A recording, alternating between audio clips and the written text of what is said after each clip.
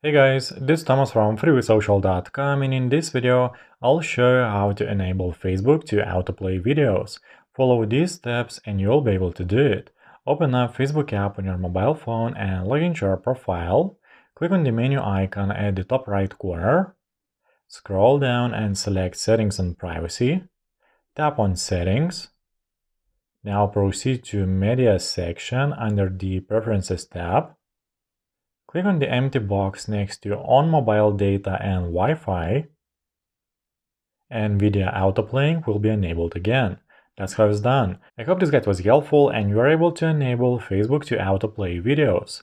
Don't forget to like this video and visit us at freewithsocial.com.